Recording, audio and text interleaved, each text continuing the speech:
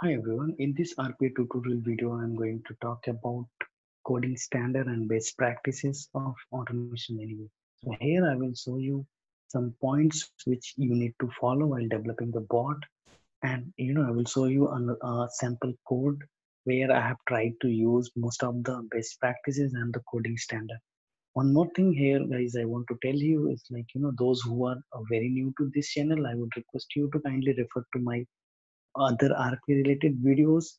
If you're interested to learn RP, you can refer to those videos and you can learn RP by seeing those videos. So let me go to the next slide. So I have noted down some points which I want to show you here. So you have to follow certain rules and regulations and the best practices while developing any bot. So make sure your auto login information has been updated in Automation Anywhere client. So reason behind it is, let's say you have scheduled a bot, and due to some reason, if your system is getting locked and you have not updated this information called auto login, then your bot won't be able to perform your task. So advantage of using this auto login feature is, if your system is locked, so bot will logged in using your credential, and after performing the required action it will again lock your computer. Okay, and the another point is, you have to update the email settings in Automation Anywhere client. So email setting is nothing but you have to put the host name, port number, and your user ID and password in case if you want to add. And these things also you can update into Automation Anywhere client. If you go to Automation Anywhere client, there you can see in options. So within options you will get these options, right? So now another part is, make sure your zoom percentage is 100% for the browser which you are using to work with Automation Anywhere, let's say Internet Explorer or Google Chrome.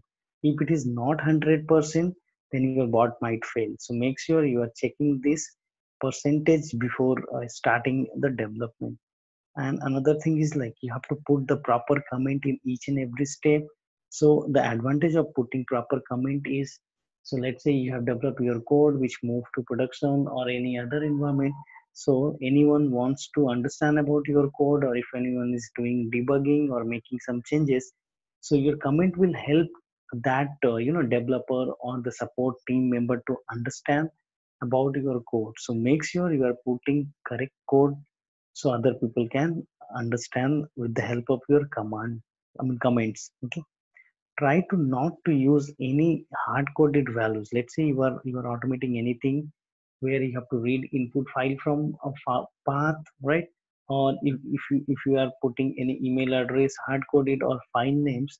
So the problem with, if you are putting anything hard coded, so you have to make changes in the code. So in this type of scenario, what you have to do, you have to put this information into a configuration file and read it from there.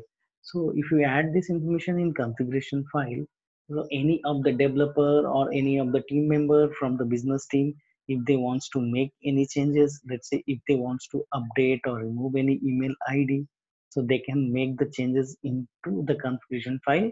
So no need to make any changes in the code, right? And variable name should always start with a small v followed by the variable name. You can see here I have given two example of variable names like v name, v location, etc, etc. Okay, another important point with the object cloning commands. So make sure while using object cloning command, you have to make the necessary changes in the property section. So like, let's say if you think your path or domains path or inner text is getting changed all the times and that you are keeping as a matching criteria, so make sure you are using wildcard, or you are making proper changes, or you are removing or adding properties which will help you to get more success rate. So that is depending on you based on your past experience with object cloning or that application. You can understand which part of the property is getting changed, and you can work for the dynamic values, and you can move to the next step. Okay, another thing is here, like, while reading any input file or any, let's say, Excel file for performing any action to the bot, make sure you are building a logic to check input file. So let's say you have to write a code like, if file exists then my bot will go to the next step, if it will not exist, it will stop the task and it will send the email notification to the user, because your entire code is depending on this input file. If this is not available, then your, if your bot go to next step, it will be again, unnecessary, it will create a error. And to check the, extension and the file name, must use system variable called like the file name and the extension. So reason behind it is, let's say your file name is getting changed. For example, your file name is, let me show one small example. So this is the excel, let's say this is the excel. You can see here the excel name is having bot input, bot data, followed by the date and the excel. So this date will always change. Let's say tomorrow, once I go to the folder, this input data will be there, but the date will be changing, right? So in that, this type of scenario, make sure you are using a proper logic to read excel name and the extension. Use wildcard wherever is needed, especially when you are working with like keystrokes or maximize window, minimize window. So try to use wildcard along with the name of your window.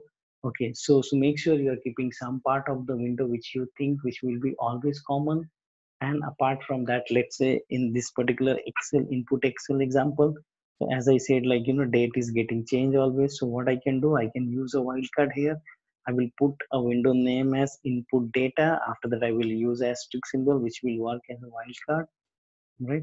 Another thing is, like instead of using wait for, instead of using a delay, we can it's recommended, or it's a best practice to use uh, change, wait for screen change or wait for the window change. So the advantage of using this command is, let's say you don't know how long it is taking to change the window. Sometime it is taking 10 seconds, sometime it is taking 20 seconds. So let's say if you are putting a delay, like I can say, like 5 seconds or 20 seconds. So if your criteria is not matching, then your bot will fail. So based on your experience, let's say you are running a code 10 times, 20 times, so you can understand, okay, this is the maximum time bot is taking to go to the next step. So that time you can use the wait for screen change or wait for window change and put the maximum delay. So as soon as your screen change will happen, bot will go to next step. It will not open for it will not wait for time till your delay. Let's say if you are giving a 50 seconds of delay, so it will not wait till 50 seconds if your criteria is fulfilling before 50 seconds. So this is the, like I have tried to cover this important information under best practices and the coding standard. So let me go to automation anywhere. I have created a simple code which I want to show you here. And in case if you want, I can share this code also. So you can see here I have updated the a proper comment here, like who is the developer, date, and the other information like project name, etc., etc. And here I am using the error handling to track the other details, like take the snapshot or send the email in case if any error is happening. I'm creating folder. Okay, so basically I have built a logic here, so which will perform the validations before going to next step. Okay.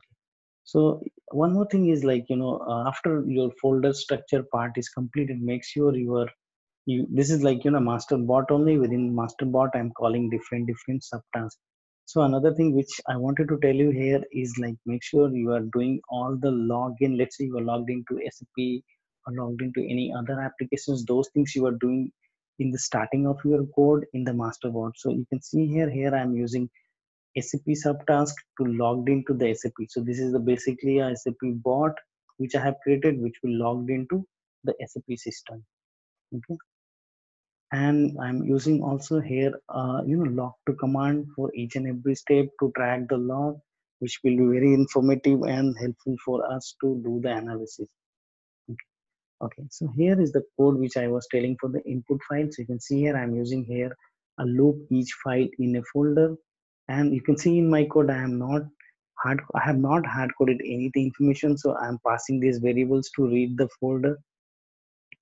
Alright, so here I'm using if file exists, if my input file is there, then if it is not there, then bot will stop the task and it will send the email. If it is there, then it will open and it will do the other activities. So similarly, you can see here I have tried to add most of the information. Don't put any message box. In case if you're putting any message box, make sure this option is checked. Otherwise, your bot will stop to, click on OK. Okay. Here you can see another task I'm calling an end of the error handling. So this is all about coding standard and the best practices. So this is like I have tried to cover only important information here. So it is not specific to this whatever I have mentioned. It might change. It is depending on the scenario, or it is depending on the your experience, what type of scenario you're facing. Based on that, also your these things will change. So this is all from today's video, and one more thing I want to tell you, I hope you like this video and you will be able to understand about automation anywhere best practices and coding standard. And I would request you to kindly like this video and share with other people also, and don't forget to subscribe my channel. And please put your comments and suggestion in case if you have anything. So your comment and suggestion will be highly appreciated. And and also, like, if you have any special request to the RPA video, I would request you to post in a comment section. I would be happy to work on that and I'll upload those video in my channel. Thank you so much for watching this video.